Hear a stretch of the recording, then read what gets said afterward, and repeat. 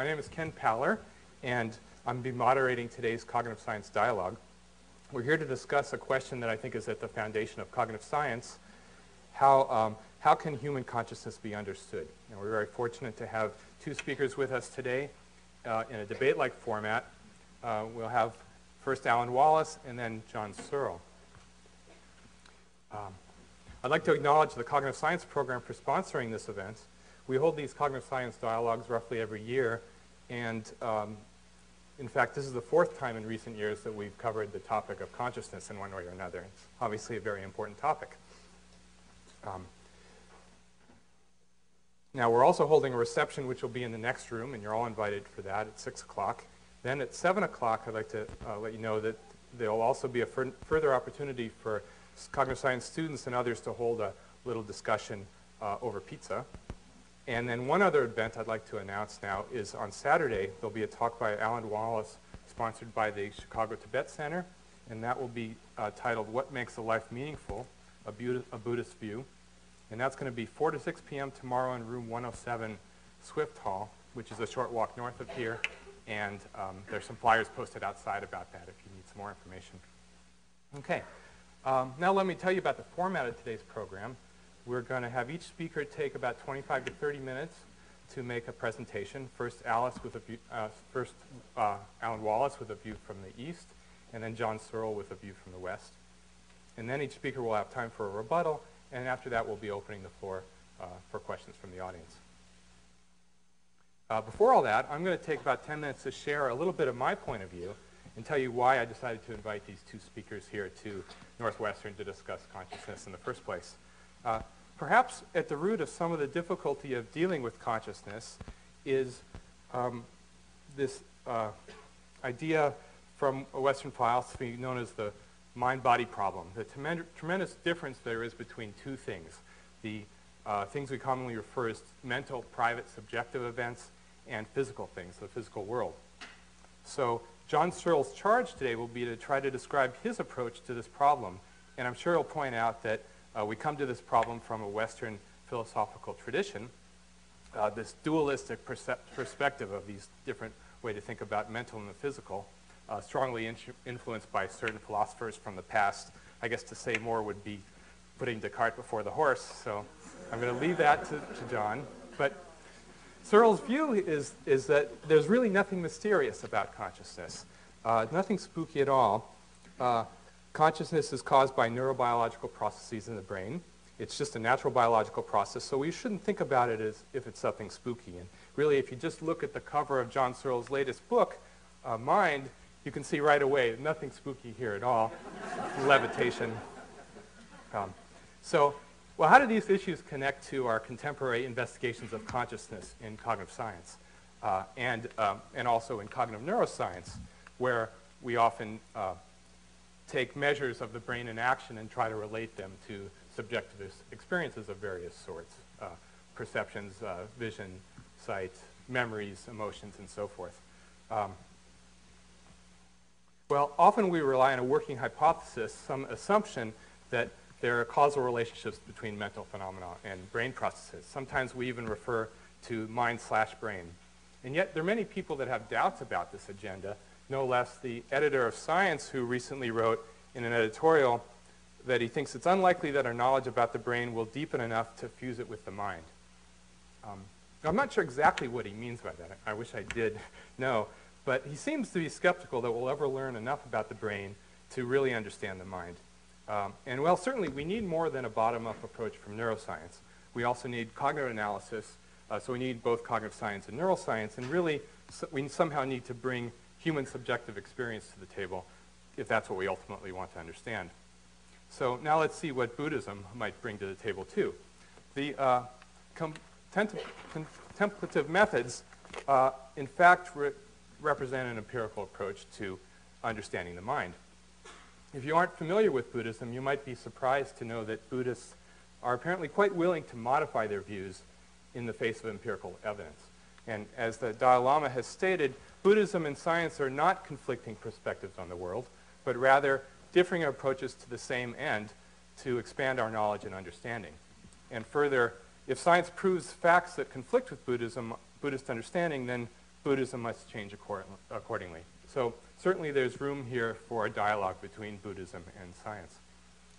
The term meditation actually refers to a whole set of different methods that involve training the mind. So meditation may help with stress reduction, but that's not really the point here. Rather, we're interested in how people can develop some keen abilities to control and monitor, understanding their focus of attention and their emotions and their whole inner life, really, with many ramifications. Now, in our labs at Northwestern, we're beginning to take note of what can happen in such circumstances. And one reason that's of interest is that we may be able to make use of these expert observations of the mind and perhaps provide some novel perspectives on consciousness. So Alan Wallace's charge today will be to tell us what Buddhist thought has to offer to help us in using introspection to gain insight into private subjective experience. Now, I'd like to also point out one example of potential connections between Buddhism and cognitive science close to home related to my research in memory. And an important topic in memory research is this idea of implicit memory. So that is, memory can influence our behavior in many sorts of ways, and sometimes that happens without our explicit awareness that memory is operative, and that's implicit memory, and there's also parallel implicit phenomena with respect to perception and motions and so on. And we've been able to enhance our understanding of conscious memory by looking at it and inspecting how it differs from various kinds of implicit memory. Implicit memory really isn't the same as the Freudian unconscious that's related. It's also related a bit to this idea from Buddhism of habitual tendencies. The habits and the predilections that largely determine how we act in certain circumstances and really how we think. Learning plays a big role in inquiring these tendencies in the first place. It's in a form of implicit memory. And psychotherapy, or sometimes we can figure out through psychotherapy, are there means how to adjust these tendencies. It's really, new kinds of learning, new learning in those cases. So consider this statement from Mathieu Ricard: all thoughts of attachment and aversion arise from previous conditioning. The very goal of the spiritual path is to dissolve these tendencies.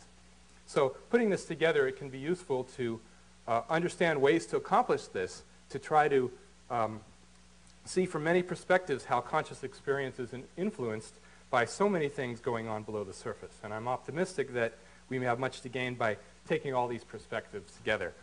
Well, maybe not so much the Freudian one, but at least the other two. Now, one last quote here from a neuroscientist, the late Francisco Varela, who noted that the future of the mind sciences is one in which we enter into a reshaping of both how it is that we have insights about our own experience and how our own experience shapes the explanations we have of the mind. So really, even further, you could say our own experience of the mind shapes our explanations of the mind, the universe, and everything, really. So this is critical to understand the mind. And Alan Wallace has some perspectives, some very provocative thoughts about how that can be done. So let me introduce him with a brief biography. Alan grew up in Southern California, and then he left for his junior year of college abroad and didn't come back. These college abroad programs are great. He was in Germany. While in Europe, he encountered Tibetan Buddhism. He studied the Tibetan language in Germany, went on to a Buddhist monastery in Switzerland, and then he journeyed to India, where he spent many years in training as a Tibetan Buddhist monk. Now, interestingly, part of the training that Tibetan Buddhist monks undergo also includes debates, kind of like what you see here. Let's turn that off for a second. So you can kind of hear them debating. These are groups of monks debating, and so here you hear these monks. They're debating in Tibetan, so I can't tell for sure, but perhaps they're debating something about the essential essence of the mind, something of that sort. And so today we might have, again, Alan taking a point that he's making to Searle. Hopefully Searle isn't pushing back, but Alan will slap his hands in this characteristic when he makes a point to Searle, and then we'll have Searle replying. So Alan did that for quite a while, as I understand, among the other training. Now, Alan Wallace's great expertise as a scholar and as a practitioner of Buddhism is evidenced by the many important books he has written or contributed to on these topics. Three of the most recent are Buddhism with an Attitude, the Tibetan seven-point mind training, the Taboo of Subjectivity toward the Science of Consciousness, and Buddhism and Science, Breaking New Ground, and I believe another book coming out in April on even more interesting topics as well. But note that Alan's expertise is not limited to Buddhism. In fact, he did come back from India, and he went to Amherst to finish college and get a bachelor's degree in physics and philosophy of science, excuse me. And he later earned a doctorate in religious studies at Stanford, where he wrote on the concept of attention, comparing Eastern and Western points of view. Alan subsequently taught in the Department of Religious Studies at UC Santa Barbara and is now president of the Santa Barbara Institute for the Interdisciplinary Study of Consciousness, and he's actively working on several exciting scientific projects. He's also played an important role in the Mind and Life Institute, which is an organization that has instigated many wonderful dialogues between Buddhists and scientists, and so that organization is also indirectly to thank for today's dialogue. So please welcome Alan Wallace here to start things off.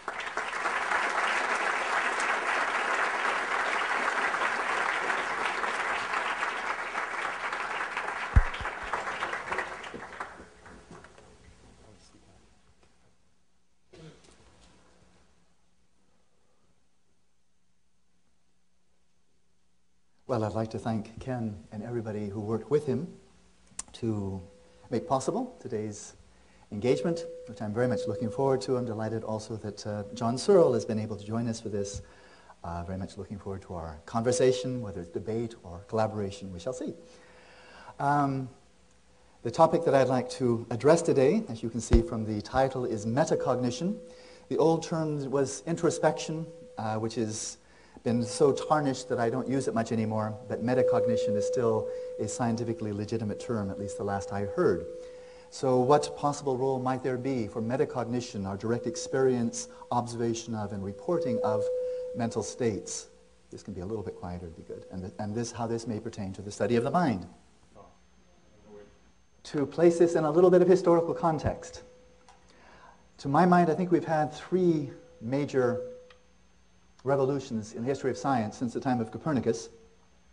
The first one, of course, was that of Copernicus, given an enormous amount of momentum by Galileo, so the Copernican revolution, the initial scientific revolution.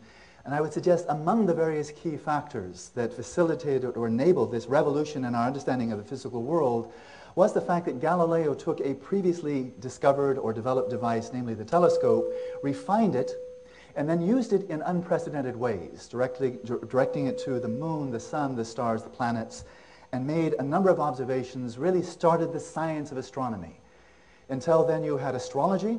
You had generations and generations of astrologers who were allegedly very expert at studying the correlates between terrestrial and celestial phenomena. But we'd have to say at best they were folk astronomers, whereas Galileo brought this fully into the realm of science with the telescope, and of course there are other aspects as well. But the point of mentioning this here right now is that in order for there to be astronomy, a scientific study of the moon, the stars, the sun, the planets, and so forth, you must have very rigorous, precise, reliable, penetrating ways of observing the phenomena themselves that are under investigation. Simply studying correlates is inadequate. That leaves you with astrology, but no astronomy. So we had a scientific revolution in the physical sciences. Van Leeuwenhoek, the Dutch researcher, let's call him, used the microscope, used it in unprecedented ways to start observing, making precise observations of minute life forms. He by himself, just having the microscope, did not initiate a revolution in the life sciences, but that was crucial. It wound up eventually being crucial. A bit lower? Good. Coming on too strong? How is that? Is that better? How is that better? Is that better in the back? Yes? Comme ci, comme ça? Okay. I would say the person who really kicked off the revolution in the life sciences was of course, Darwin, in terms of fundamentally reorienting our mindset, our view of who we are, where are we in the universe, what's the nature of life, at least on planet Earth. Darwin kicked it off. It wasn't sufficient by himself. He didn't have any exceptional ways of observing living organisms. It took Mendel, But that was not sufficient. He also, this monk living in Czechoslovakia, started the genetics, but it wasn't sufficient. The real revolution in the life sciences, I would suggest, didn't really start making hay, so to speak, really making major progress until the 20th century, with Crick and Watson in 1952, I think it was, and then really the Genome Project. So as the first revolution in the physical sciences took around 140 years, I would say from the time of Copernicus until Newton's work in Principia, it's about 140 years. You say the revolution's over and now we continue making wonderful progress. I would suggest likewise for the first and only revolution we've had in the biological sciences, it started with Darwin. I would say the revolution itself has come to culmination with the Genome Project. We've had a second one, which I'll allude to only very briefly, in the physical sciences. It is the physical sciences are the most mature of our sciences. And we've already had a second one. Out of 400 years of physical sciences, the second one started with Max Planck, Einstein, and company. Again, a radical reorientation about nature of space, time, matter, and energy. It doesn't get much more basic than that. That revolution started roughly 100 years ago, has not finished yet. I think it's still in the process of revolting because fundamental issues have not been resolved. The measurement problem, the nature of non-locality, whether there even is a quantum world that the quantum mechanics is mapping, very, very uncertain. A great revolution, but we're still seeing it playing itself out. And now we move to the cognitive sciences. The scientific study of the mind began, let's say, in the 1870s. Had generations of philosophers before then, but in terms of a scientific discipline, not really before the 1870s. I would suggest that we still have not had a single revolution there. Despite Howard Gardner's book, which I saw you cited in one of yours, John, The Mind's New Science, A History of the Cognitive Revolution, well, there's been a lot of progress. So I don't mean in any way to disparage or diminish what has happened, especially in the 20th century. But a revolution like the Darwinian revolution, the Copernican revolution, the revolution of quantum mechanics and relativity, I don't see it. I don't think we've had one yet. For both the physical sciences and the life sciences, telescope, microscopes, and a myriad of other modes of observation to observe the phenomena themselves, meticulously, probingly, in depth, have been devised. When it comes to mental phenomena, which after all is what the scientific study of the mind should all be about, mental phenomena, and not just their neural and behavioral correlates. What sophisticated methodology do we have for making rigorous, scientific, in-depth observations of mental phenomena, which I think, as John Searle so rightly says, are irreducibly first person? There has been no such revolution. In terms of means of directly observing mental phenomena, this remains at the level of folk psychology. Again, a brief overview.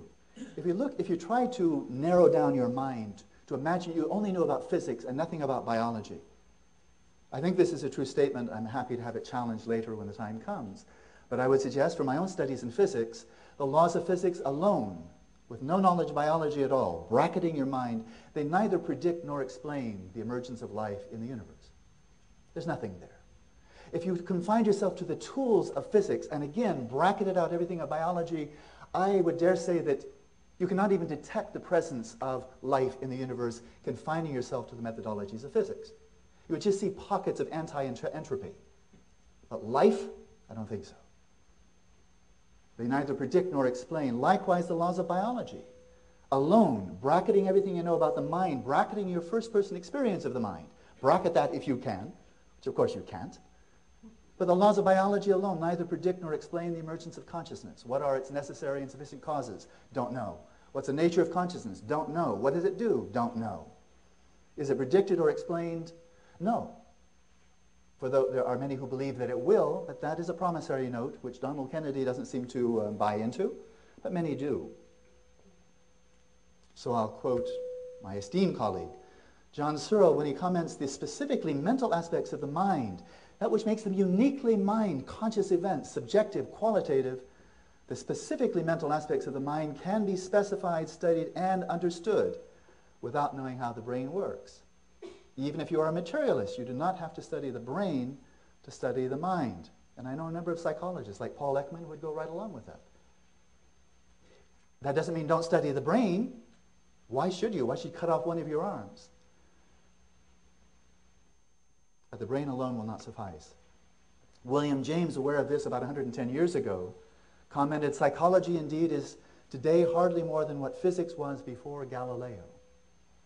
Now, of course, that was 110 years ago. I think that was in 1890. But in terms of the direct observation of mental events, I think it's still a fair statement. We don't have a telescope for the mind. John Searle comments, in ways that are not at all obvious on the surface, much of the bankruptcy of most work in the philosophy of mind and a great deal of the sterility of academic psychology over the past 50 years, I think one could say the last 130, have come from a persistent failure to recognize and come to terms with the fact that the ontology of the mental is an irreducibly first-person ontology. A statement that I heartily endorse. So this brings us to what we can call metacognition. William James called it introspection when that was not yet a dirty word or a disparaged word. And he comments in his masterwork, The Principles of Psychology, introspective observation is what we have to rely on first and foremost and always. The word introspection, or we've glossed it in modern context, metacognition, need hardly be defined. It means, of course, the looking into our minds and reporting what we there discover. Everyone agrees that we there discover states of consciousness. He did not present introspection as being the sole means, the only or unique means for studying the mind. In fact, he had a very multifaceted approach that I think laid the grounds for what could have been a revolution in the cognitive sciences. What he was proposing is that while introspection, your sole access to mental phenomena themselves, direct access to the phenomena of emotions, mental imagery, cognition, and so forth and so on, is introspection, don't confine yourself to that, because he said, of course, you want to study the physical causal underpinnings, the physical substrate of mental phenomena. Study the brain, for heaven's sakes. And study behavior. So much of our behavior is voluntary, and you can make inferences based upon behavior back to their mental causes. So bracket it. Look at the neural causes, the phenomena themselves by introspection, and the fruits of mental activity in terms of behavior. Bracket it in terms of cause, nature, and effects. You've got a threefold way to approach the subject, very rich, very balanced, and very ignored. It was not pursued. He died in 1911, and about 1910, he was steamrollered by behaviorism, by John Watson and company, who entirely threw out the notion of introspection, and it's never really been revived since. He laid the foundation for a revolution in the cognitive sciences, and it hasn't happened.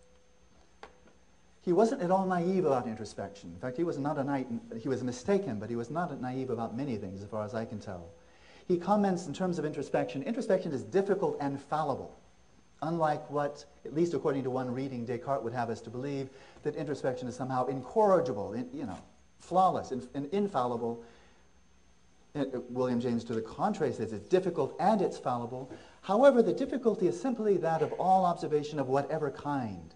The only safeguard is in the final consensus of our farther knowledge, or our later knowledge, about the thing in question, later views correcting earlier ones, until at last the harmony of a consistent system is reached. Now, especially when the introspection is not working as a lone ranger all by itself, a whole bunch of people in isolation observing their minds and then sharing what they're experiencing, but if you draw from the strengths of modern cognitive behavioral psychology, psychophysics, and of course cognitive neuroscience, if you bracket this, and so when a person makes a first-person report, you're plotting what's happening in the brain. fMRI, EEG, ERP, maybe PET scans, and some other technologies that are being devised right now. You're also plotting from cognitive behavioral measurements. There's a lot that can be done there. If you're coming in like a checks and balances in the three-part governmental system, then no one has an absolute say. No one speaks with absolute authority. Well, after all, the brain scientist must really know what's going on, but neither give total authority to the introspectionist nor to the behaviorist. But let them all be working in a checks and balances so you can find rigorous correlates from the first person to these two third-person modalities. But now, if one is going to make introspection or metacognition into a scientifically rigorous mode of observation, you've got to be able to attend to the phenomena in question with stability, which means continuity, coherence, but also vividness, high resolution, clarity, brilliance. Just like Galileo, if you imagine him planting his telescope on the back of a camel in a dust storm, and then trying to make observations. With no stability and no clarity, he's not going to discover the moons of Jupiter. You've got to have stability, you have to have clarity. Likewise, if you're going to try to spect intro, to observe mental states, mental phenomena, imagery, and so forth, and so, there's a myriad of phenomena to be investigated, a steady, continuous, and sharply focused, high-resolution, vivid attention is going to be crucial. What William James called sustained voluntary attention. He wrote about it, and I encourage you to seek out his writings on attention, because they're really quite brilliant to this day, and especially his writings on sustained attention. Really are quite breathtaking to my mind. But having said all of that, and he said a lot, that was very, very provocative, and I think true as well. When it came to the issue of being able to actually develop attention skills, take a person with just normal attention skills, pretty much scatterbrained. Raising the question, is it possible to take such person and through training refine the attention, enhancing stability, enhancing vividness, making this into a really robust way of observing the mind? Well, he was pessimistic. He's writing in 1890. He didn't have much data to allow him to be optimistic. He wrote that the possession of such a steady faculty of attention is unquestionably a great boon. Those who have it can work more rapidly and with less nervous wear and tear. However, here's the big but, I'm inclined to think that no one who is without it naturally can by any amount of drill or discipline attain it in a very high degree. Its amount is probably a fixed characteristic of the individual. And he commented elsewhere that if there were an education system that could train students to develop attention skills, he said that would be the education par excellence. But he didn't know how to do it. And living in Victorian Boston, he didn't have much help. So he ends on a pessimistic note. And I hope that has not thwarted research in this area, but I was really quite astonished to find, about a year and a half ago, when I was with John Cohen, a cognitive neurophysiologist from Princeton, who's spent his life studying attention. He said there's basically been no research on ways of developing attention skills above normal. And what are the brain correlates? What are the behavioral correlates? What are the benefits, if any? What downsides? I find that astonishing, because attention is so obviously important. If it's plastic, the plasticity of attention is so obviously important. Impaired attention is so obviously detrimental. How that fell through the cracks, I think there are reasons, but I find them very weird. So we failed. Introspection, the first-person observation of mental events, remains at purely a level of folk psychology. We've made no progress in developing attention skills, and judging by the epidemic now of ADHD, it looks like we may be taking giant step backward as a culture, as well as those who specifically have ADHD. But just because we've failed, does that mean that every civilization on the planet for the last 5,000 years has failed? There are many who are quite happy to assume so. That is, if we didn't do it, I mean, after all, who could have? Which is kind of quaint, but I think rather outdated now, that we do actually have telephones and we have a lot of material in English and we can actually fly. So 2,500 years ago, this individual, Gautama, the Buddha, he took, like Galileo, he took something that had already been developed. In Sanskrit, it's called samadhi, which means exceptional states of attentional focus. And there were disciplines for developing that were probably very old at his time. 2,500 years ago, we expect at least 500 years. Because according to the accounts we have of that time, they were very well developed at his time, but it seems that they were taken as ends in themselves. You develop a deep state of samadhi, of deep meditative calm, focus, mental stillness, luminosity. Lo and behold, it winds up being blissful. And then you hang out. And you call it moksha. You call it liberation. You say, I'm enlightened. Because after all, there you are, just, drinking at the well of bliss that is not contingent upon external stimuli. Very nice. But what the Buddha, having accomplished these states very rapidly, it seems like he was quite a prodigy, what he discovered is that there was no profound transformation. That if you come out of samadhi and you're basically back in the same soup that you were before you went into samadhi. And he wasn't satisfied with that, so he, I think, was really a revolutionary. I think the first cognitive revolution really took place about 2,500 years ago, but we had no part in it. He took these methods of extremely refined focused attention and then applied them in unprecedented ways to exploring states of consciousness origins of consciousness, nature of consciousness, and the relationship between consciousness and its myriad objects. And he made this overall statement: since the primary tool of investigation now is not a telescope, not a microscope, not any external technology, but rather the mind itself, as a general rule of thumb, he said, the mind that is established in equipoise comes to know reality as it is. A mind that is truly brought to a refined, subtle state of balance, especially attentional balance, comes to know reality as it is. So we come back to attentional training, where William James threw up his hands in despair. This was something that was tackled long, long before William James. And there are three basic goals. A lot could be said about this, and I need to keep my comments very short for the time being. But first of all, relaxation. The type of attention you develop in meditative practice is not the type of attention that a jet fighter pilot manifests, or even a professional musician or a chess player. When they finish playing chess, flying their jet, they are exhausted. And they need to go get some R&R. And I know that from a professional musician. She's in the San Francisco Symphony Orchestra, I believe. She said, after you've been playing for 3 or 4 hours, you're tired. If you become an adept in the practice of shamatha, the developing attention skills in Buddhist tradition, and you spend 4, 5, 6, 8, 10 hours in meditation, you do not feel fatigued. It's not the same. It's coming from a different basis, rather than kind of an ego-driven, ambition-driven, desire-driven clenching of the mind. You start with relaxation, bodily and mentally, a sense of ease. Out of that pool of relaxation, then you gradually, with a delicate balance, enhance the stability, the coherence of the attention on the object. The mind is well focused at a single point, and over time it maintains a continuity or coherence. One can say a homogeneity of the focus of attention over time.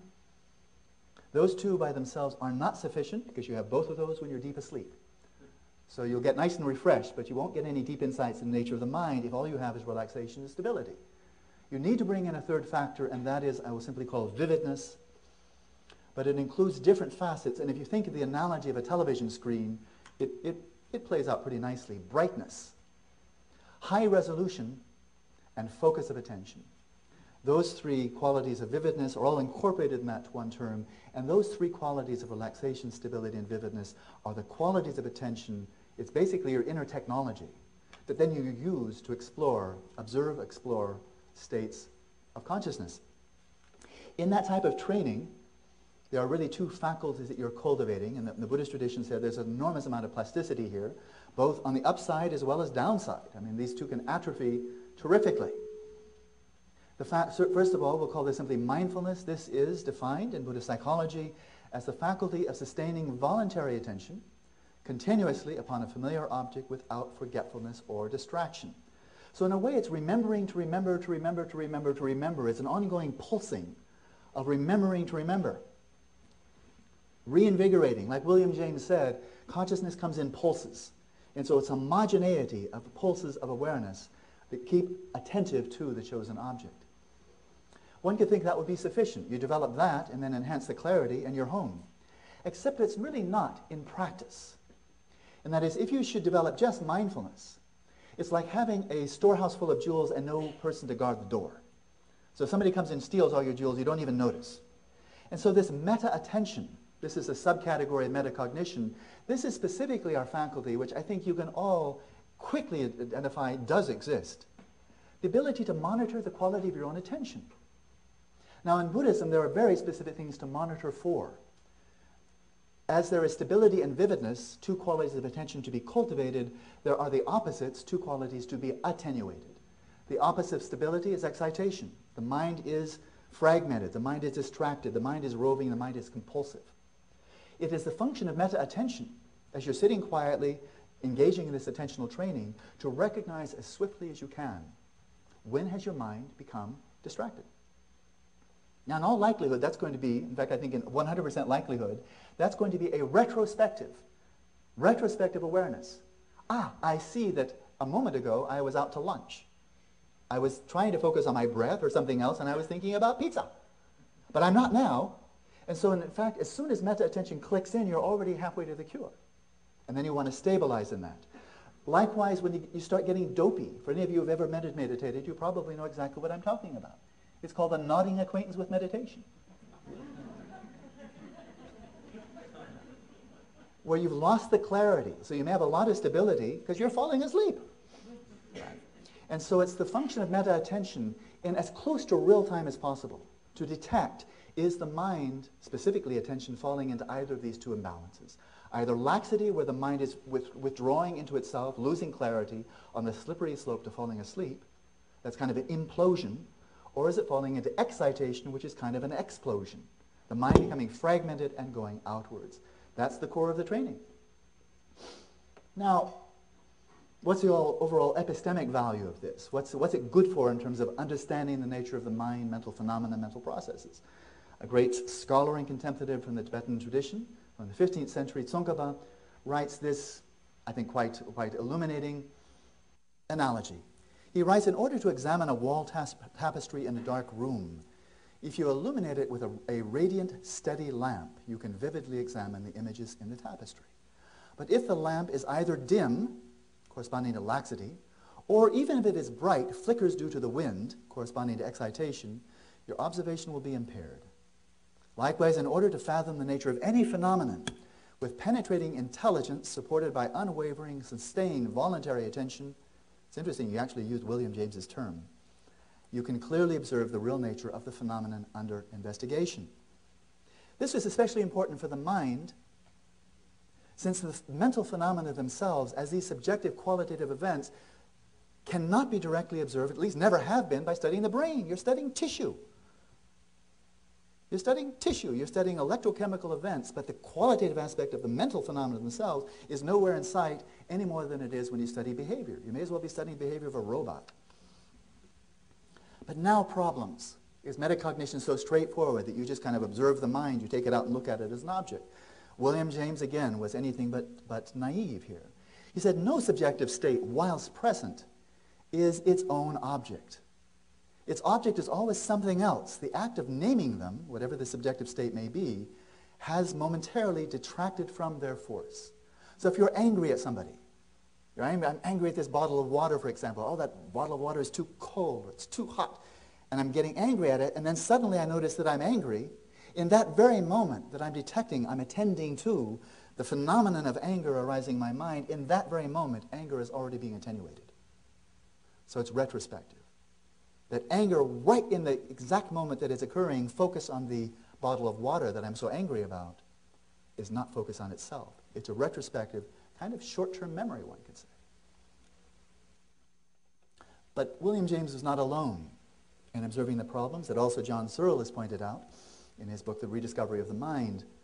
The Buddha himself, in a discourse attributed to him, called the Jewel Ornament Discourse, he states, didn't write, but he did state, the mind cannot observe itself, just as a sword cannot cut itself and a fingertip cannot touch itself. Nor can it be seen in external sense objects, for example, the brain, or in the liver, or any external object outside of the body, nor can it be detected in the sense organs. You don't see visual images in the eyeball, for example, or you don't see sound in the auditory cortex. That's interesting. It looked like he just jettisoned metacognition. A great Buddhist philosopher, Indian Buddhist philosophy from the 7th century, comments in a way very similar to John Searle's writings in this regard. The actor, that is the agent, the object of the action, and the action are not identical. In any type of observation, they are not identical. So it is illogical, he writes, to maintain that a cognition apprehends itself.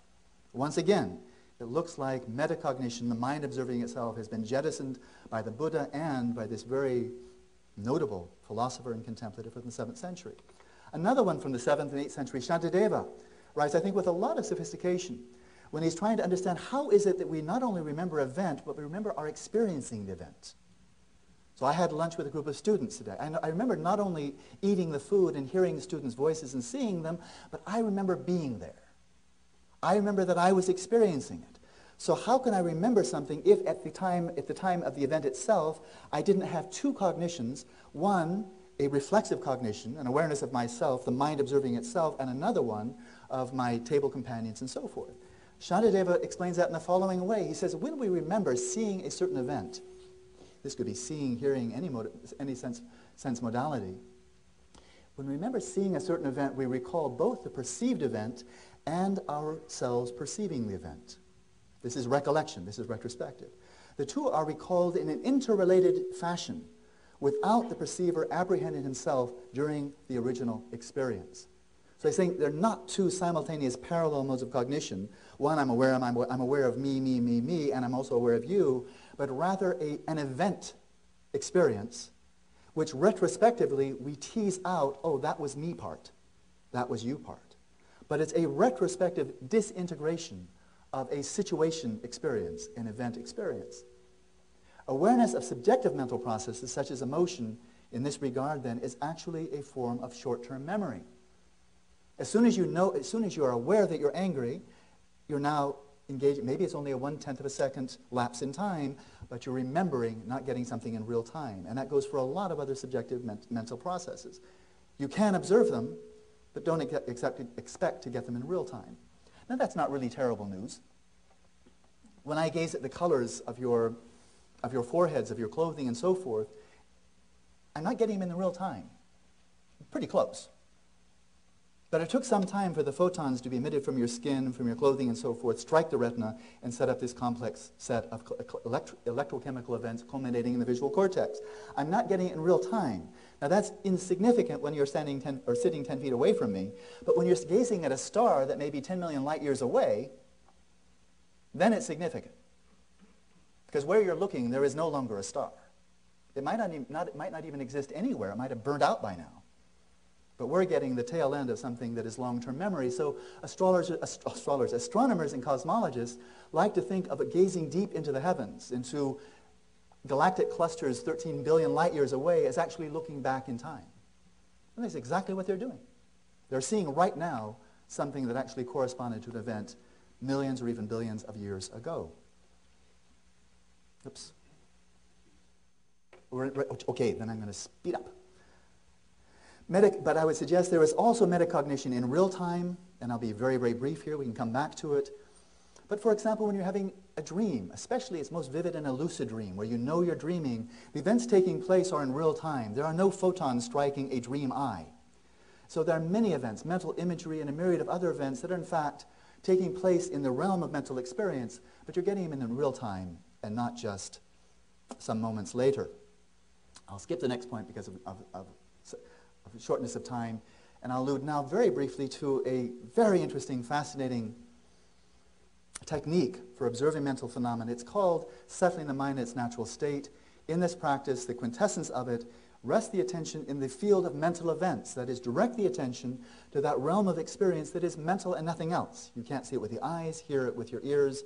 The realm of dreams, the realm of emotions, of thoughts, mental imagery, memories, desires, fantasies. You can observe them, but they're not occurring in any other space or field of experience, so what the heck, let's call it a field of mental experience. You observe whatever's arising there without distraction, without grasping, and then you examine the degree of subject-object participancy in this endeavor, asking yourself, for example, to what extent are thoughts and emotions yours? To what extent are they simply arising? This is so juicy I can't skip it.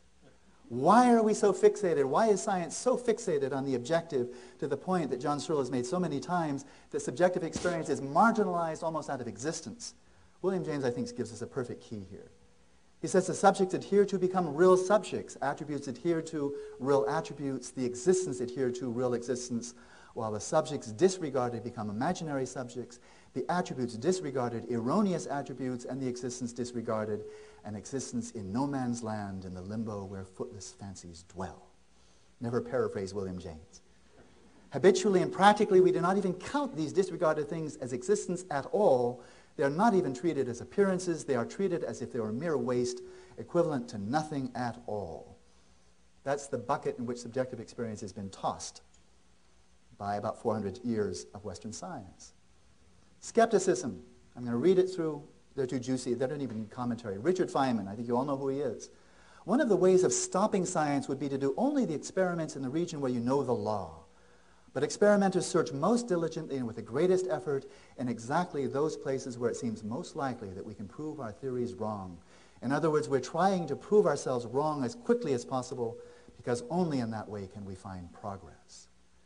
Is skepticism confined to science? No. Buddha, very famous quote, "Monks, just as the wise accept gold after testing it by heating, cutting, and rubbing it, so are my words to be accepted after examining them, but not out of respect for me." And as Ken commented just earlier, here's a statement by the Dalai Lama: "A general basic stance of Buddhism is that it is inappropriate to hold a view that is logically inconsistent.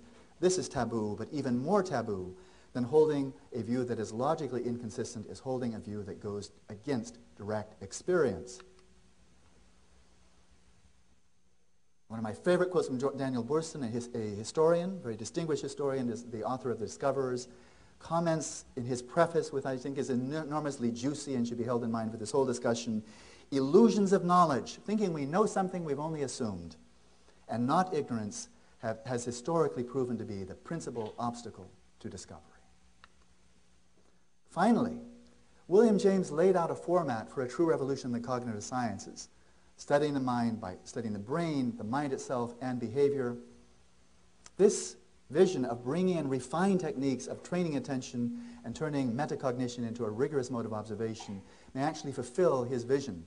And the synthesis of such first-person and third-person means of investigating the mind may then lead to the long-awaited revolution in cognitive sciences. And that's it.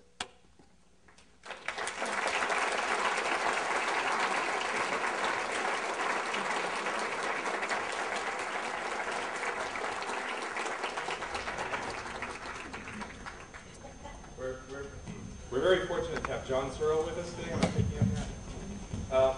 John was educated at the University of Wisconsin, and then he moved as a Rhodes Scholar to Oxford, where he stayed on at the Dawn. After that, he came to Berkeley, where he's been ever since 1959, and now the Mills Professor of Philosophy at Berkeley. We're thankful that he's really been a key force in cognitive science for years, and he's also been a very influential philosopher, a widely recognized authority on philosophy of mind, and has authored many important books. I can highly recommend his recent book called Mind, A Brief Introduction. John has described doing philosophy this way. He said once, it's like getting up every morning and running your head against a brick wall, and then you keep on doing that every day until eventually you make a hole in the wall. And that's what he says it feels like. And we're thankful he's continued to do that hard work. Fortunately, he wears a helmet. So we're very pleased to have him today to come up and tell us about his views on consciousness.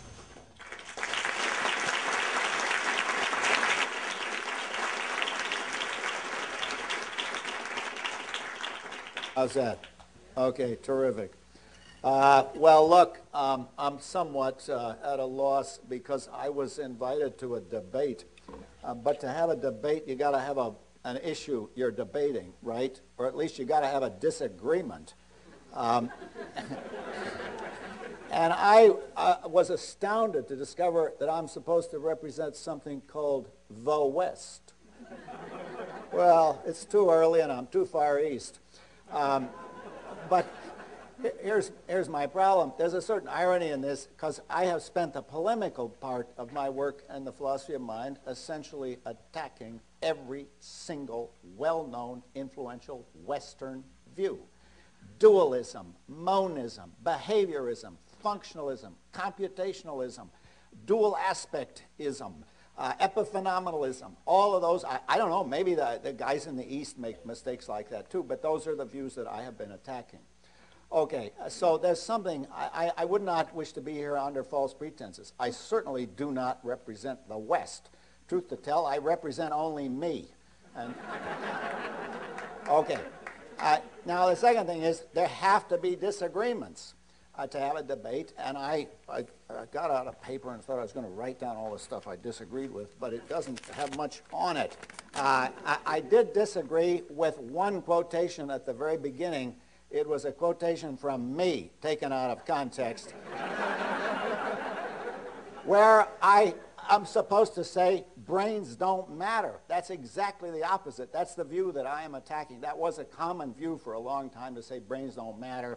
We're just digital computers, and as real hard-nosed intellectual programmers, we don't care how the hardware works. You know, when the computer, the programmers I know, when the computer broke down, They were proud of the fact that they couldn't fix it. That's for plumbers. We do the serious intellectual work. And the idea wasn't, Jerry Fodor has said this many times, we just happened to be implemented in brains. That's the view that I was attacking.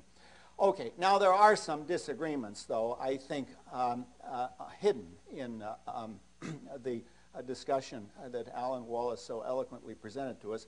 But before I tell you what they are, I want to tell you what I think is the actual truth about the mind and consciousness. Okay, how much time do I have? I know he ran over time, all right, so I'm not going to be too religious, but the most fun part is always when the audience gets to talk, so I'm not going to take too much time. It seems to me the way to proceed on this issue, as most issues in philosophy, is start off with what you know for a fact. Now, it's true you might have to give up on some of the things you think you know, but you'd better start with what you have as pretty solidly established results. Pretty solid basic stuff. And it's going to take a lot of argument to talk us out of these things. Now, here they are. There are 4 things in the study of consciousness. I haven't got PowerPoint, I'm sorry to say. I guess we'll all be forced to that in the end.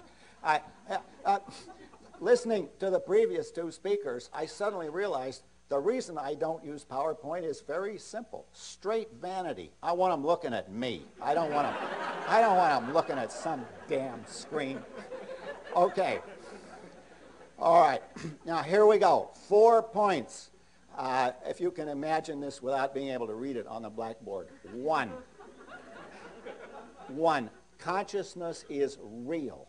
It is a real and irreducible feature of the world. And I hope that sounds so screamingly obvious. You wonder, why is this guy telling us this? Well, the answer is because a very large number of very intelligent and well-financed researchers have been out to try to deny that it's real. Either it's an illusion or it really reduces to something else, such as computer programs. And I want to say it is a real and irreducible phenomenon in the world. So that's proposition number 1. I'll tell you in a few minutes what it is that's real and irreducible, but I want to get to the other 3 before I forget them. The second proposition, and this is absolutely fundamental, and this was not known in the way that we now know it for a long time, but it's this. Consciousness is caused by neuronal processes in the brain. Everything in your conscious life is caused by processes going on in the brain. Now, that is an astounding fact. You got 1.5 kilograms, about 3 pounds of this gooky stuff in your skull. It's the texture of English oatmeal. And all of the things you most prize, every single conscious experience you have, enjoying Beethoven or the taste of the beer or pick your favorite, feeling the angst of post-industrial man under late capitalism. Whatever is your favorite conscious experience, that is all caused by blasts of neurons firing away in the brain. That is a stunning fact, and it is very important for subsequent research. The single most important project in the biological sciences today, and I would want to say in the sciences in general, is simply this. How, in fact, does the brain do it? How does the brain cause all of our conscious states and experiences? And I have to tell you, we're making some progress. We got a long way to go. But when I first got interested in this subject, I went over to San Francisco and talked to the guys in the medical school and told them, come on, why don't you guys get busy, solve the problem of consciousness? How does it work in the brain? And the general answer was, that's not science. As one guy said to me, it's okay in my subject to be interested in consciousness, but get tenure first. Get tenure first. And there has been a seismic shift. It's now possible to get tenure by doing research on consciousness, and that is an important shift in the intellectual climate that we live in. Okay, so that's the second point. Now, the third point is, when I say that consciousness is caused by neurobiological processes, I'm not saying that it's some kind of separate juice that's squirted out by the brain. That's not it at all. It is simply the case that the conscious states you're in are simply a higher level feature of the system of neurons. So the neurons are firing away, but the way they're firing away causes it to be the case that the whole system is in a conscious rather than an unconscious state. And that sounds kind of spooky, but it's very common in nature. If you think of the solidity of this thing or the liquidity of the water, the solid behavior and the liquid behavior are entirely causally explained by the behavior of the molecules.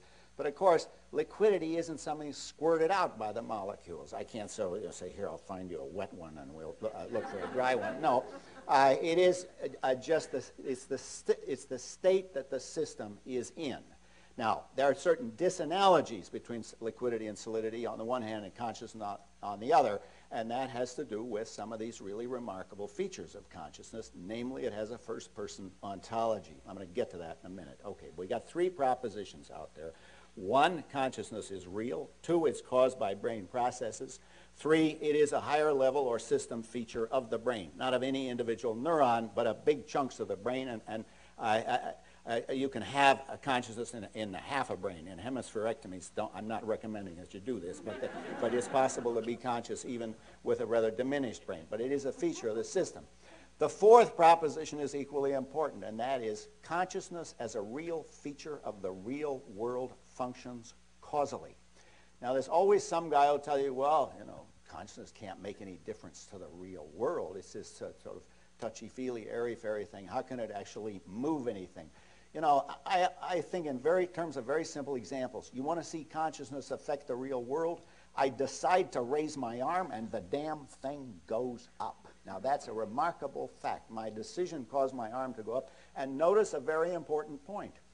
We'd never say, well, that's the thing about the old arm. Some days she goes up and some days she doesn't. That's not it. It's up to me. It's entirely in my conscious control. Okay, now if you got those four propositions under your belt, I'm inclined to say, well, let's go home, because that's really what I want. That's the message I want to get across. But now let me go into a little more detail, and then maybe I can join with some of the issues raised by Alan. And by the way, when I run out of time, I want you to start screaming and hollering. Okay. Okay. All right. Now, I said consciousness is real. What is it? Now, it's often said consciousness is frightfully difficult to define. I don't think it is difficult to define. I think we all know what it is. The definitions we give will not be the kind of scientific definition that you get at the end of the research. That we don't know. But look, take water. The definition of water as a clear, colorless, tasteless liquid that runs in streams and rivers and so on. That's a common sense definition. Later on, you discover it's H2O. Now, with consciousness, we're in the clear, colorless, tasteless liquid stage. But I can tell you the common sense definition that identifies the target. Consciousness consists entirely of those states of awareness or feeling or sentience that typically begin in the morning when you wake up from a dreamless sleep, and they continue throughout the day until you go to sleep again or fall into a coma or die or otherwise become, as we would say, unconscious. And on this definition, dreams are a form of consciousness, in many respects quite different from waking consciousness, but nonetheless they have this, there are these feelings of awareness or sentience or experience that goes on. Now, some of the striking features of consciousness so described are, first, it is qualitative. There's a qualitative character to every conscious experience. Drinking beer feels different from listening to Beethoven's Ninth Symphony, and both of those feel different from scratching your head. There's no question that consciousness has a qualitative character. Secondly, in virtue of this qualitative character, it is subjective in the sense that it only exists as experienced by a human or an animal subject. Now, this bothers a lot of people because they have a bad syllogism that goes as follows. Science is by definition objective. Consciousness on your definition is subjective. Therefore, there cannot be a science of consciousness. That's a fallacy. It's called a fallacy of ambiguity. The word subjective is being used in two different senses. This is an important feature of our intellectual culture, the difference between objectivity and subjectivity, so I'm going to take a couple of seconds to explain it. You need to distinguish between the epistemic sense of the objective-subjective distinction and the ontological sense. Epistemically, a proposition or a claim is said to be objective when it can be established as a matter of fact independently of people's feelings and attitudes. A proposition is epistemically subjective when it can't be. So to take an example, if I say Rembrandt was born in 1606, that is an objective matter of fact. If I say Rembrandt was a better painter than Rubens, well, I find it hard to imagine anybody disagreeing with that, but all the same, it is a subjective matter of opinion. But in addition to that distinction, the epistemic sense of objectivity and subjectivity, there's an ontological sense. Most of the things in the universe exist regardless of anybody's feelings, mountains and molecules and tectonic plates. But there are an interesting class of entities that are important to us, namely our conscious states. And they only exist as experienced by a human or animal subject, and for that reason they are ontologically subjective. Their existence is subjective. Now here is the point of belaboring this. The fact that a domain you're studying is ontologically subjective does not prevent you from getting an epistemically objective science of that domain. You can have a science of consciousness. I'm always amazed to read philosophers who say it's impossible to have a science of the subjective. But all you got to do is go on a university bookstore and pick up any textbook on neurology. And these doctors, they have to deal with patients who are really suffering. They can't think, well, philosophically it's impossible to explain. The guy's really depressed. You got to do something about it. So this is a case where you're trying to find an epistemically objective science of a subjective domain. Okay, now we've got qualitativeness and subjectivity. A third feature, which is amazing, is unity. And Immanuel Kant made a big deal out of this with his usual gift for catchy phrases. He called it the transcendental unity of apperception. And in the brain sciences, it's called binding problem. But basically, here's the point. I don't just hear the sound of my voice and feel the pressure of my shoes against the floor and the taste of the water, but I have all those as part of one single unified conscious field. Now, these three, qualitativeness, subjectivity, and unity, I talk as if they're different, but in fact, if you think about it, each implies the next. You can't have qualitativeness without subjectivity, and you couldn't have those without unity. There is a fourth feature that, so to speak, you get for free, but it's absolutely crucial for the evolutionary functioning of consciousness, and that is intentionality. Intentionality is that capacity that the mind has to represent objects and states of affairs in the world by way of perception and belief and desire and the emotions and our intentions and so on. We relate to the world primarily through our conscious states that relate us to the world, and those have this remarkable feature of intentionality. By the way, intentionality has no special connection with intending. That's just one kind of intentionality, along with belief and desires and so on. The reason we use this word, as in most of the confused words we have in philosophy, is we got it from the Germans. In German, intentionality doesn't sound like Absicht, so we're stuck with intentionality, but it just means directedness or aboutness. It's got no special connection with intending. Okay, so here is our domain of investigation, these four propositions. And here is, I've tried to give you at least a brief definition, a brief explanation of what consciousness is, what its features are that we need to explain. Now, how should we go about it? And this is where I will try to make a context with some of the things that Alan said. Basically, the point about methodology is always the same. Use any method you can lay your hands on and stick with any method that works. If somebody tells you in advance that science has a prescribed list of approved methods, forget it. The wonderful thing about the advance of knowledge is its ruthless opportunism.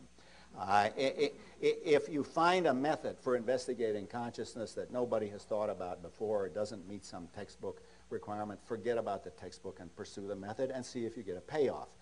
Now, I certainly have no objection to introspection or metacognition, as Alan described it, but I do have this worry. I think that the metaphor of introspection, the idea that we spect intro, gives us a false conception.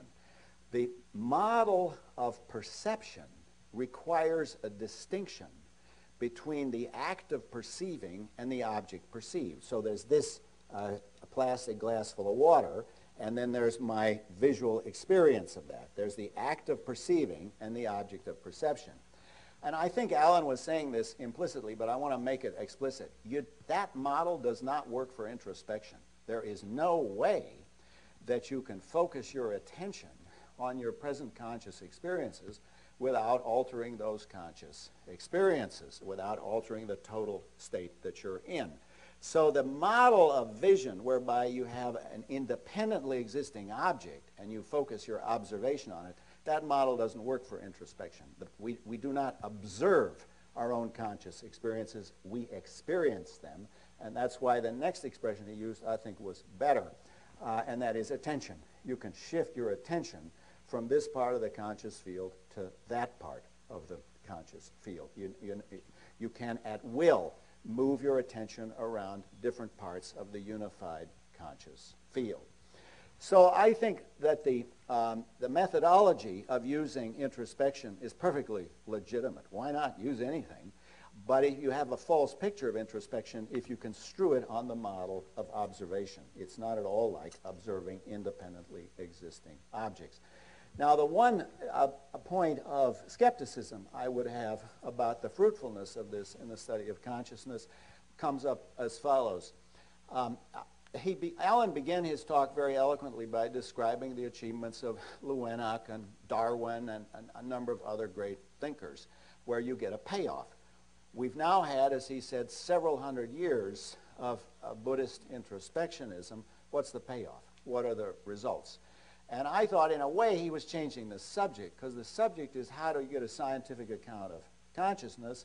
And I thought he gave a very eloquent account of how we'd all be better off if we practiced Buddhist meditation. Maybe so, but I still go home at the end of the day wondering, how the hell does the brain do it? How exactly does it work in the brain? How is it realized in the brain? And how does it function causally in the production of my behavior? So as I said earlier, use any method you can lay your hand on and stick with any method that works. But if we've had 500 years or however many hundred years, I forget, of using Buddhist methods of introspection, I don't see the payoff. But maybe there's something that he hasn't told us yet. That isn't to say you might not get a payoff eventually, but I would feel you're making a big mistake if you think you can forget about brain science and do Buddhist meditation if you want to understand consciousness. We're going to have to know an awful lot about the brain. Okay, now everything I've told you so far, I hope, is kind of screamingly obvious. Why then am I always involved in arguments? I mean, why is it so many people seem to disagree with me? Well, I'll tell you why. We are the inheritors of an amazing tradition. It is not a tradition where I can say that I share all of its main tenets, but I will tell you the names of some of the major disasters that have occurred. For the purposes of this discussion, the disasters begin with Descartes. We could trace it back to Plato, but I think it's Descartes who is responsible. And then from Descartes, I shudder to say these, but anyway, you have a sequence of disasters that includes Locke, Berkeley, Hume, Descartes, Leibniz, and Spinoza, and then Kant, and then after that, all hell breaks loose. And you have Hegel and a very large number of German philosophers whose names start with H. And I will not tell you the entire list. Okay. Now, what are some of the features of this tradition that have blocked our understanding of consciousness? Well, let me mention, I'll mention four briefly. Can I do that? Okay. I don't want more time than Alan got. Okay, I was complaining about how much time he got. All right. First, we have this idea that the mental and the physical are in two different ontological realms. I think that's the wrong way to think of it. What we call the mental, in particular consciousness, is just a biological feature of our biological system, in a way that growth and digestion and secretion of bile and photosynthesis and mitosis and meiosis are all biological phenomena going on in the real world. We ought to think of consciousness as a natural part of the natural world. There can't be any question of naturalizing consciousness. It already is natural. But it's hard for us to think that way because we've inherited this dualistic conception that we live in two different realms. We live in a mental realm and a physical realm, and I am trying to militate against them. I'm trying to get you to see, no, we live in exactly one realm, and it includes consciousness the way it includes digestion or growth. As my colleague Donald Davidson used to like to say, we live in one world at most. We do not live in two worlds or three worlds. So we're in a world, and it seems that the most basic features of this world are entities that we find it convenient, not entirely accurate, to call particles. They're the basic entities of physics. Some of those are organized into systems, most of them, where the boundaries of the system are set by causal relations. Some of those systematically organized particles are parts of systems that have a heavy carbon molecules in them. They have heavy carbon-based molecules containing a lot of hydrogen, nitrogen, and oxygen, and some of those have evolved over evolutionary time, roughly speaking 5 billion years. That's quite a long time, and they have evolved into our present plant and animal species, and among those species are some that have a special kind of organic structure, the neuron, and some of those, us and certainly the higher animals, are conscious. But that's the basic story of how consciousness fits in with the rest of the world. It is caused by and realized in neurobiological systems, and it is a result of, historically speaking, of a very long period of biological evolution. Okay, I used to think that was the only mistake. If we could just get people out of the dualistic assumptions, then we'd be home free. But there are some other assumptions as well that I want to call your attention to. Another assumption that we make that's mistaken is we have a mistaken conception of reduction. And a lot of very good scientists like to assure me science is reductionist. Science is reductive. We've got to reduce everything to something else. So the liquidity really doesn't exist. It's just molecules rolling around on each other in a random fashion. And solidity doesn't really exist. It's just the vibratory movement of molecules in lattice structures. Now, what's going on here? Well, it turns out there's several different senses of the word reduction. I listed, in a book I once wrote, I listed half a dozen different senses, but I won't go through it here because we don't have that much time. But basically, I want to say this. You need to distinguish a causal reduction, where you find out the causal basis of something. That is, the reason that this thing is supported by this is that there is a causal operation of the movements of the molecules, so you can give a complete causal explanation of solidity in terms of the movements of the molecules. But in addition to causal reduction, where you show that something is entirely caused by something else, you have, in our tradition, we make a lot of this, ontological reduction, where you say A is nothing but B. The A type of entities are nothing but B type of entities. Reduction is a peculiar kind of identity relation. It's the nothing but relation. So we can say the solidity of the table is nothing but vibratory movement of molecule motions, and the liquidity of the water is nothing but random movement of molecules over each other. Now here's the point. Typically in science, we make an ontological reduction on the basis of a causal reduction. If you get a complete causal account of liquidity or solidity or genes, pick your favorite, then we will say, well then, the liquidity or the solidity is nothing but the reducing phenomenon. And to do that, we make a kind of redefinition. We say what matters about solidity is not how it feels, but the underlying structure. You carve off the surface features and throw them out. And that's not a trivial move. It's that enables us to say the glass in the window is really liquid. A stunning claim, if you think about it. I'm not sure I believe it, but chemists I respect assure me that that's really the case. The glass is really liquid. Now, we might make this move with consciousness. We might say, well, look, forget about how it feels.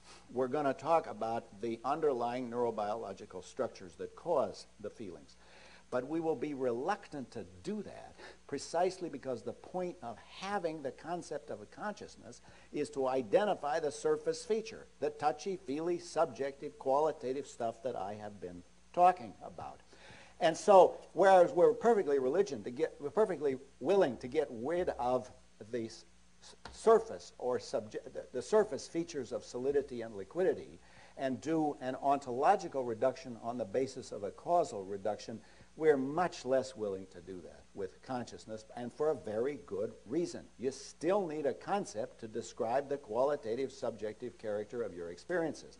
Now, we might, as with glass, for some medical purpose, just as we now say glass is liquid, we might say, well, this guy is really feeling a pain, though he doesn't know it yet. It hasn't reached the threshold, but he's got a terrible pain. We got our brainoscope on him, and we can see. The brainoscope shows clearly the guy's in terrible pain, and the guy says, I don't feel anything, and then we say, don't worry, you will, because we know that he's got this terrible pain. We might get to that stage. We might treat pain the way we now treat solidity and liquidity, but it seems to me unlikely. The whole point of having the concept is to name the subjective character, is to name these qualitative subjective states.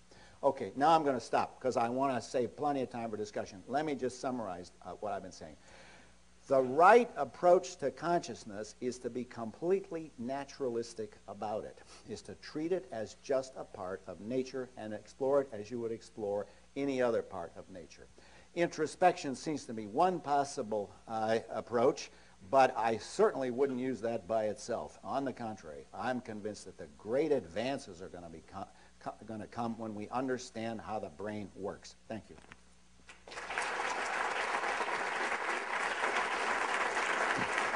Very good. Okay. Happy to have a seat.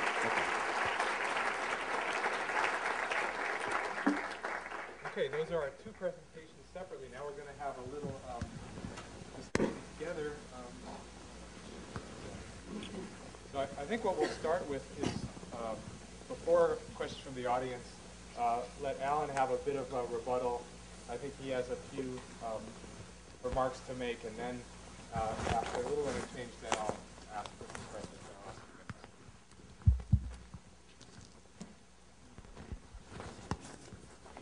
I'm looking steadfastly at my clock this time. I'll try to be far more obedient than I was in the past. So I will stop within 10 minutes. Okay? That's the rules of the game? Or you make it shorter if you like. Yeah, maybe if you direct a question. How about 5? I can do 5. I can do even less. So, not all your points. Oh, no. No, there are many points, but I'd like to focus on only one or two. And I think it's really the primary point where I think we differ, is that in terms of methodology. I mean, there are a number of ontological issues, and I would like to shelve those. I'm not really interested in pursuing them right now. But when you commented today, and you have in a number of your writings, use any technique that works. I'm all for that. We do have direct access to mental phenomena. We don't just infer them, we immediately experience them. And in fact, there are quite a number we can observe. Especially any of you who have had experience in lucid dreaming, you are specting intro. You're specting into a domain that is not a physical domain. Your body is paralyzed, your physical senses are all shut down. You are looking at a space of the mind, and you're observing what's there. Now, it's a special case, but it definitely happens. But it's not only in lucid dreaming. You can do this in meditation, but you actually have to practice it to find that out, like anything else. Mathematics, physics, you don't really learn it without doing it. So if we use anything that's effective, I'm all for that. But what is the status of cognitive neuroscience in terms of consciousness? John Searle mentioned that we have a perfectly good definition in terms of first-person experience. The only problem is it doesn't translate at all into the terminology of modern science. You have no definition, scientifically speaking, of consciousness. It does not translate into third-person terms. You called it a brainometer. Other people have called it a psychometer. Do we even have, using the neurosciences, do we have any machine that can detect the presence or absence of consciousness in anything? John Searle commented, and I agree with you, that human beings, and at least some animals, have consciousness, but how the heck do we know? When does a human being become conscious? First month? Second month? We don't have a clue. So we have no scientific definition of consciousness. We have no means of detecting it. We don't even know, as John Searle has commented in one of his books, we don't even know what the neural correlates of consciousness are. We don't know what the necessary and sufficient causes of consciousness are. We don't really know what it does. And given all of that massive absence of knowledge, we don't really frankly know what happens at death either, because we don't know the necessary and sufficient causes for consciousness.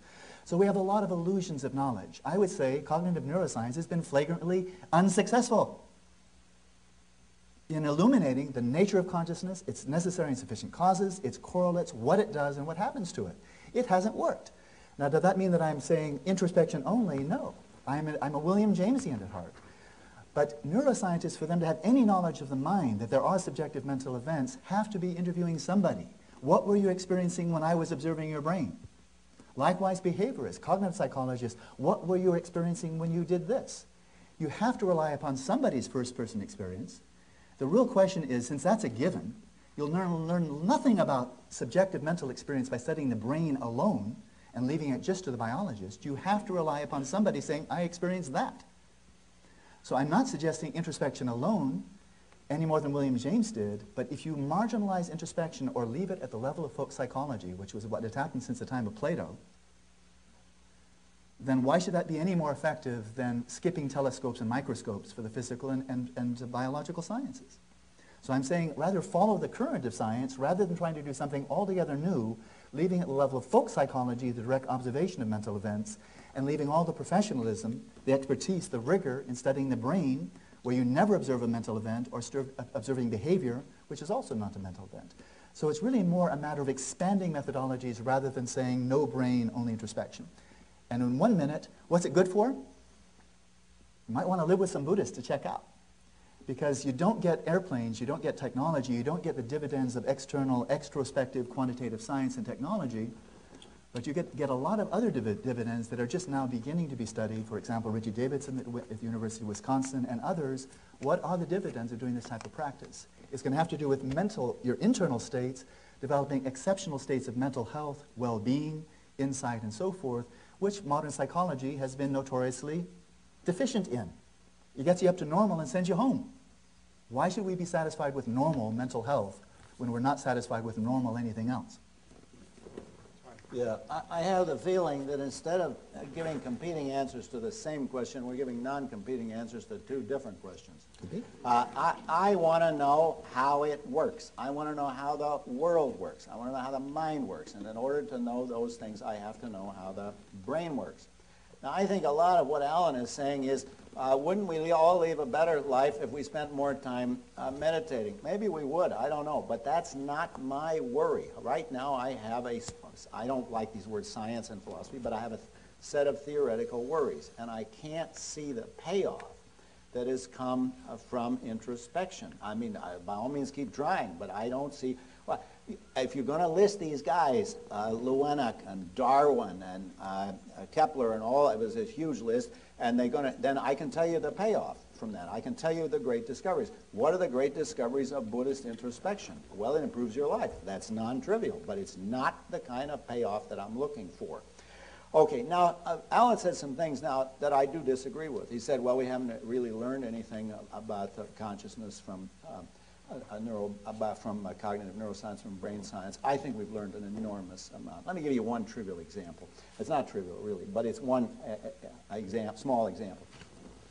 In my childhood, parents who had a schizophrenic child were made to feel you are at fault. It's your fault that this child is suffering, and you have to be better parents. Also, they were deeply ashamed. It was a kind of scandal in the family. Now, we know quite a lot about how it actually works in the brain. And indeed, I think what is happening is that the whole area of so-called mental illness is moving more and more toward a medical paradigm. We're going to treat so-called mental illness as a problem of brain malfunction. And this is happening more and more all the time, and we're better able to cure people's suffering. Now, so I think it's just wrong to say that we haven't learned a lot from brain science. The second thing he says, we don't really know when somebody's conscious and when other people are conscious and other animals and so on. I think we know perfectly well. Let me give you an example. There's always some philosopher who will tell you animals aren't conscious, you know, dogs and cats and so on. I want to introduce them to Gilbert. my Bernese mountain dog. Anybody who knows Gilbert is conscious. I've had 4 dogs, by the way. Frege, Russell, Ludwig, and Gilbert. And there's no... Now, why am I so confident about Gilbert, that he's conscious? And people will tell you, well, it's just his behavior. That's wrong. I might build a mechanical dog that would wag its tail and jump up and down. They say, yeah, but his behavior resembles a human. Not really. Most of my friends, when they see me, don't wag their tails and lick my hands. The way that I'm so confident that Gilbert is conscious is I can see that the underlying causal structure is relevantly similar to mine. Those are his eyes. This is his ear. This is why Lyndon Johnson got in trouble when he lifted those doggies by their ears, because all of us hurt in our ears. We know what it feels like.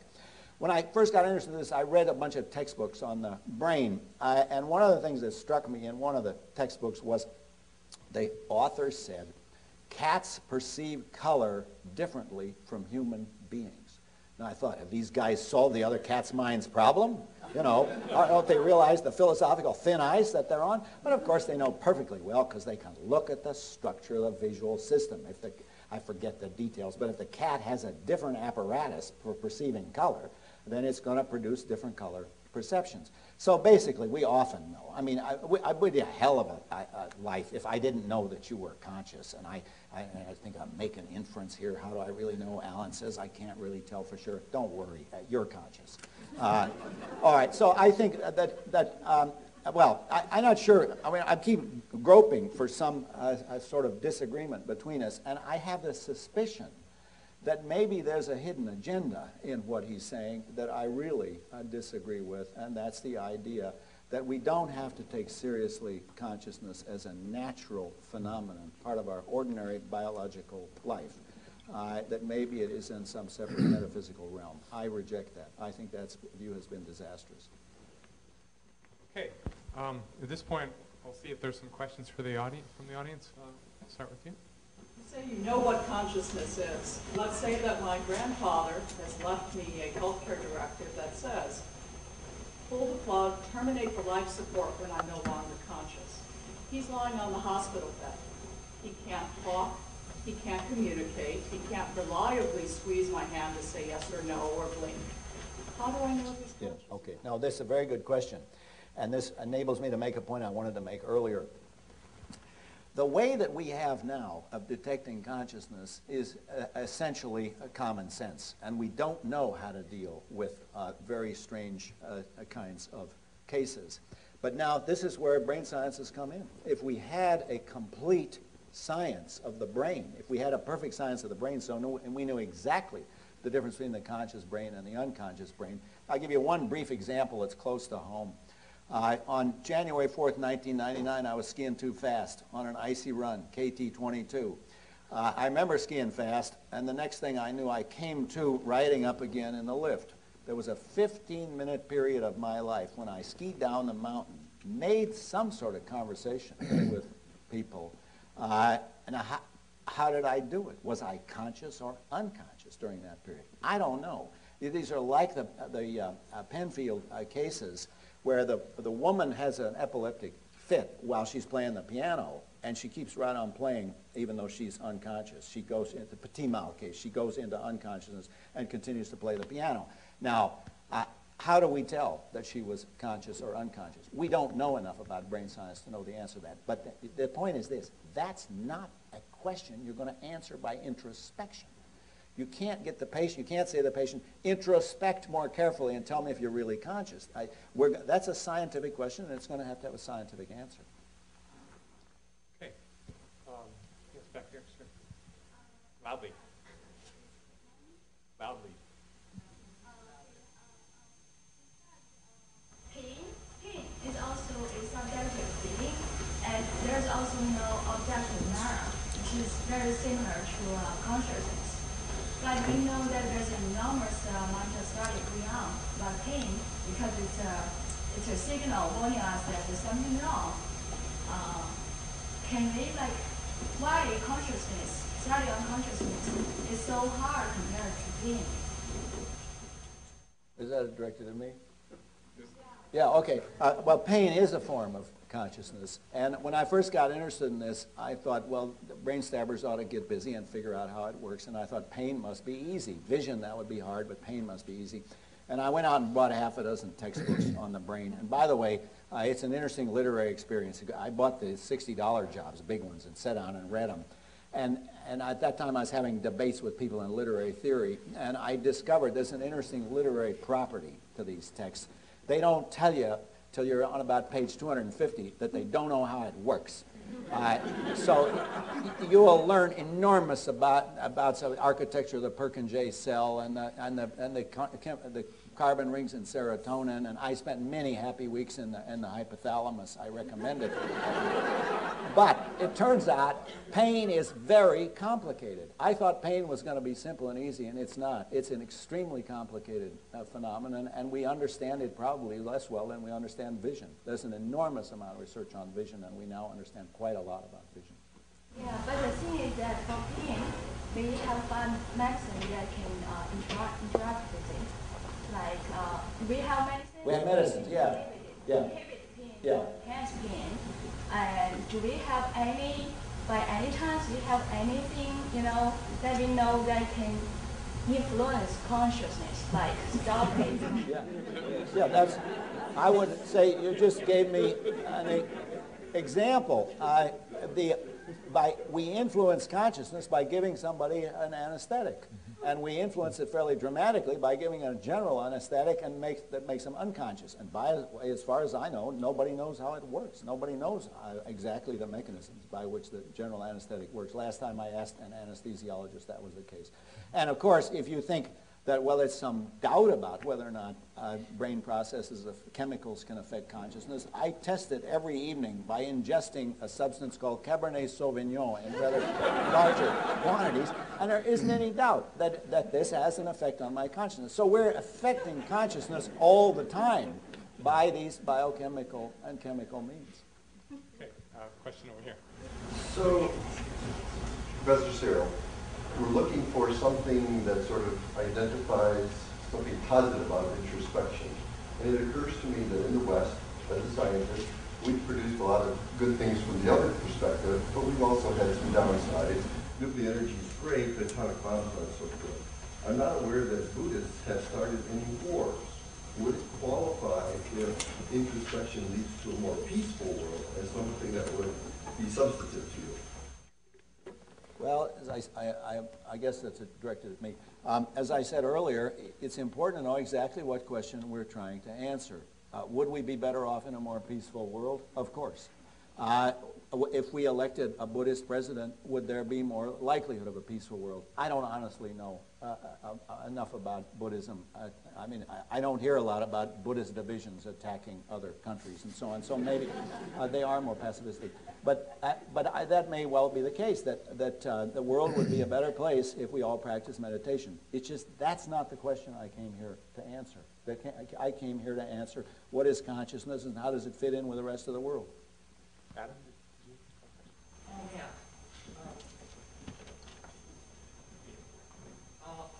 What amount of correlation would convince you of causation?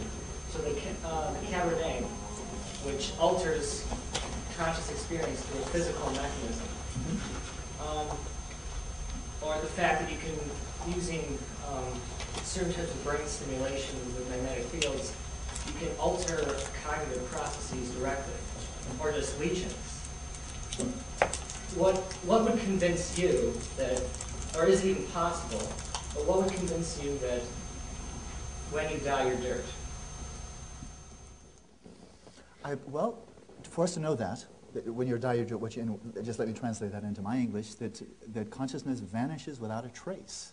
Just like the fluidity of water, vanishes if you destroy all the H2O molecules and the like. There would be a very straightforward way to coming to that conclusion, and that would be to identify, to know with certainty what the necessary and sufficient causes for consciousness are. We don't. We don't even know what the necessary causes are. As John Searle has commented in one of his books, we don't even know what the correlates of consciousness are. So I don't at all mean to disparage neuroscience for unveiling an enormous amount of knowledge about the mind, about schizophrenia, mental illnesses, motor perception, memory, and so forth. we come back to the basic issues. What's the nature of consciousness? No definition. Can we detect it? No. What are the necessary and sufficient causes? Don't know. So I really see John Searle's position here as faith-based.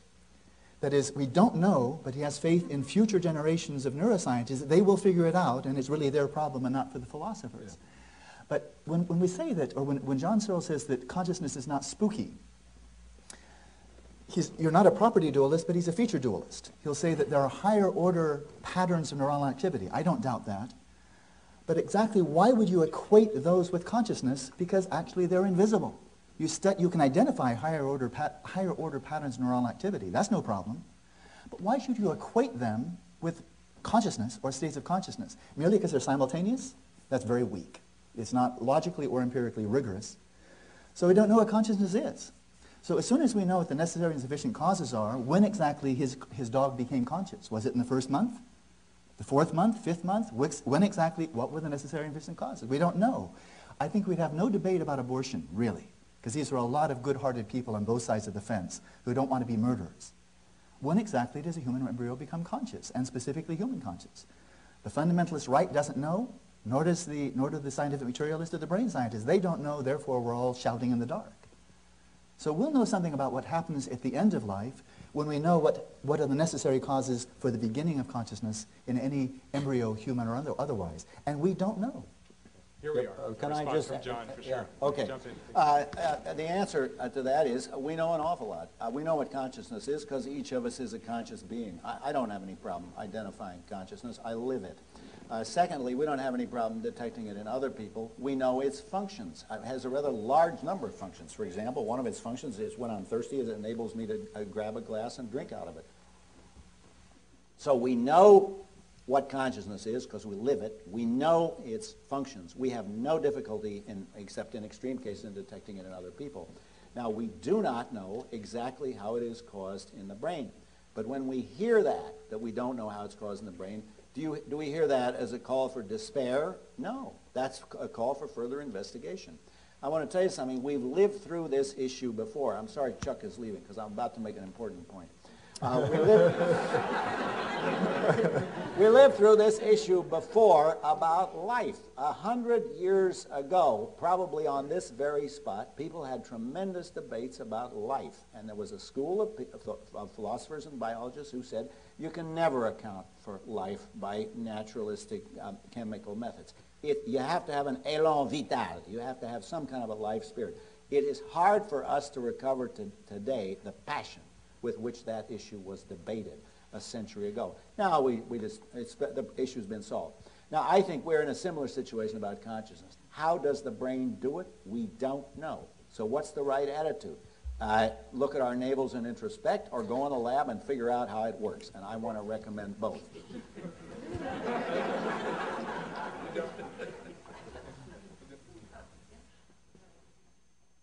You, yes. I thought you raised your hand.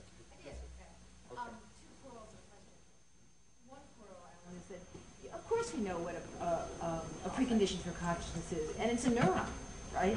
If you don't have a neuron, you don't have consciousness, and you can say that in embryology, and you can certainly say that in a lot of different situations, including the medical one that our colleague alluded to. The other quarrel is Buddhists aren't the only religious faith tradition of long and passionate intensity that believed in training the mind, and of course my tradition of the Talmud, which has nothing to do with introspection particularly, but has to do with puzzles and games as a way of concentrating attention, but has nothing to do with it. It's just merely another way of training the mind. But I wouldn't suggest Talmudic study as a way to answer the question of where the neurocorrelates of consciousness are. It's an interesting thing, and it makes us, it makes the world, I think, cheerier and better, though not less violent, but cheerier and better, right? So that's a good thing too, just like Buddhism might. So those are the two quarrels, I think, with what you laid out. And I don't think we could talk about the function of religiosity and the goodness of the world, and I would, one could cheer that on, and one could say it's a good thing, but it's a different sort of question than the questions that we're really engaging with here, which is this completely curious puzzle about what you have when you have a brain thinking, and how we decide that the thing is going on, and what's really going on there. I want to ask then the question, which is, the next thing that happens is we aren't, of course, just in qualia. We make choices, moral choices. And that, I want to push you a little, because I just finished reading your New York Review article, which is a wonderful one, about Koch's book. And he stops at a certain point when he identifies the location and takes us where we've been.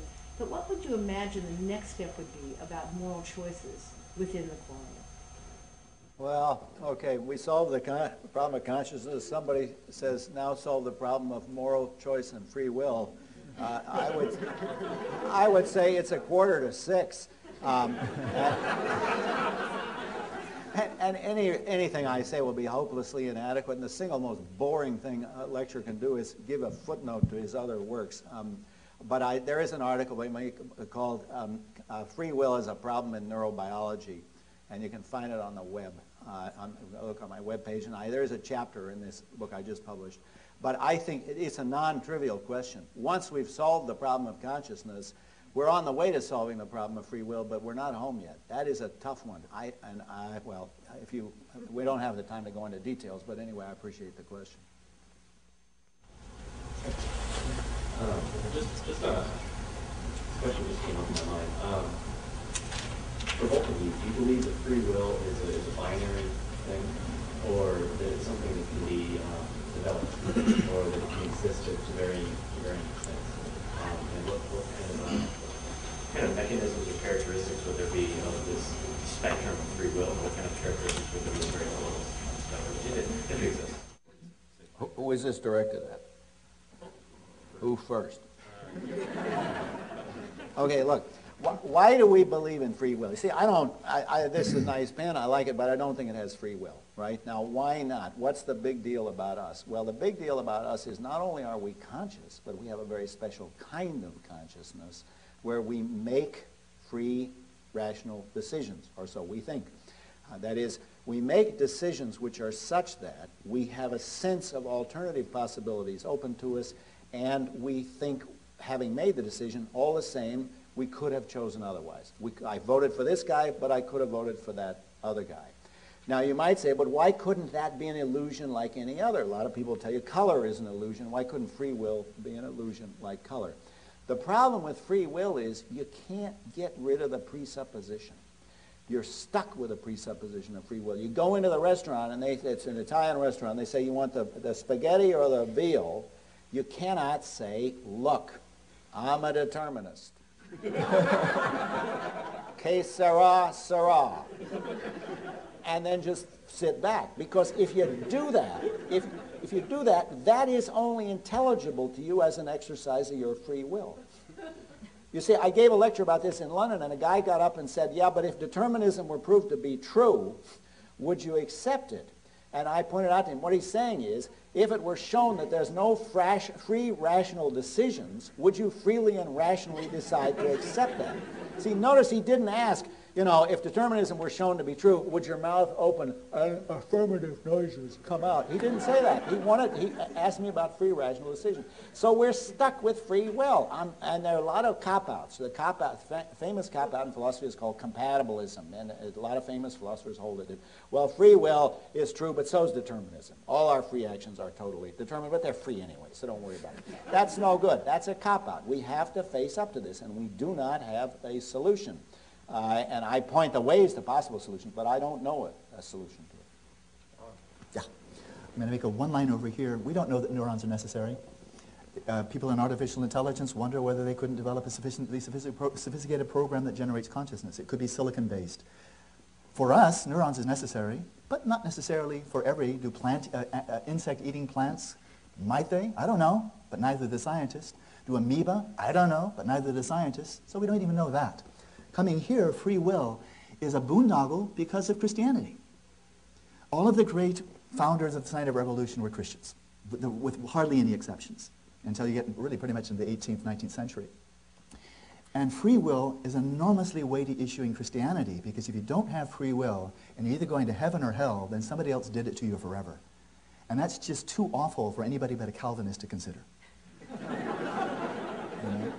That you could be pre-programmed to go to hell forever for something you had no choice. So the weight is enormous, and this is presuming, along with Descartes, you got an independent agent of a consciousness, an ego, a soul, immortal, immutable, carrying on from this lifetime to the next lifetime.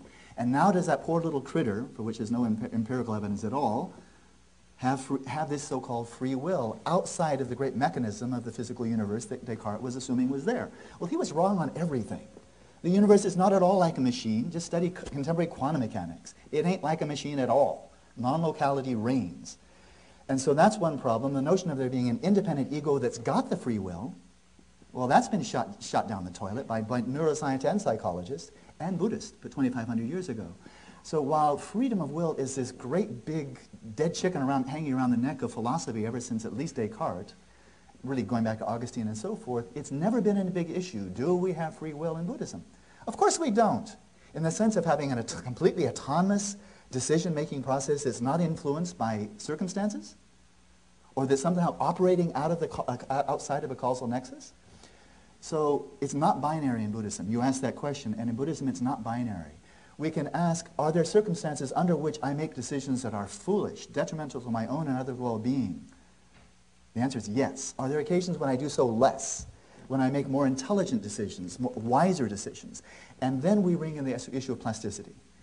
Are there ways that I can train my mind so that I can make wiser decisions that are truly of benefit to myself and those around me, for the world at whole? And can I more and more avoid decisions that are coming out of delusion, self-centered craving, delusional hostility and aggression and hatred?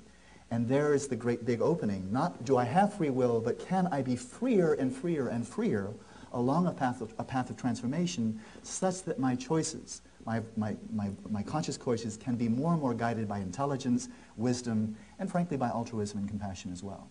And there's a whole gradation. You're shaking your head. Yeah, well, I disagreed with one of the... Give him the first word, so I'll give you the last one. Well, I disagreed with the idea that it's only Christianity that stuck us with a free will problem. I don't suffer from much Christian angst. Maybe I should, but I don't. But I do think there's a serious problem about free will. And it isn't the question, are our decisions influenced by our background and history? Of course they are. The question can be stated quite succinctly. Is it the case for every human action that the antecedent causes of the action were causally sufficient to determine that action and no other, such that there's no case where the agent could have done otherwise? If that's true, determinism is true. Are there cases where the antecedent causes are not causally sufficient, where given that the agent freely chooses one thing, he could still have chosen something else? Now that's the issue, and that issue remains. Forget about Christianity and the fact that we're all influenced by heredity and environment. Of course we are. There is still a serious question. Well, I'm sure it's the case that there are many more questions to address, but I think it's time for us to have our reception, so I invite you to continue discussing these issues together, and I want to finally thank, again, Alan Wallace and John Searle for coming here today. Thank you.